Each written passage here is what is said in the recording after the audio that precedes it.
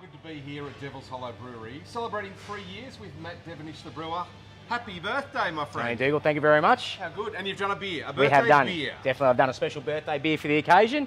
Something nice, light, bright, ready for the spring drinking. And what have you done differently to make this more of a birthday beer? I wanted to make something really approachable and just something that's really easy to drink. I think a lot of people are going to like. 3 years ago, roughly about this time, Devil's Hollow actually opened to the public.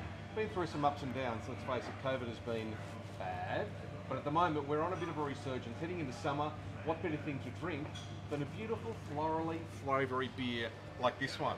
So we've got a bit ahead on that one there. That's ice cream in a cup. And how hard is it to source different types of It is hops? very hard, especially for a brewery of our size, because a lot of the bigger breweries do hop selection. Yep. So generally, we kind of just get left with what's left over. Yep. Sometimes we can't get the hops that we want, and we've got to make do with a different hop. So that's what happened here. I broke it down, sniffed it, even had a bit of a taste. Thought I definitely think we can make a beer out of that, and now we put it into this one. You ripper. This is very.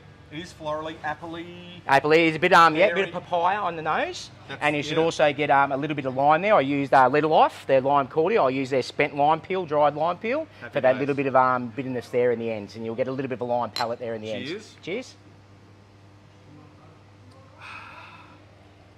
Ready to go straight on tap, I reckon. Perfect. Mate, Perfect happy for birthday. Tony Dougal, thank you Well very done. much.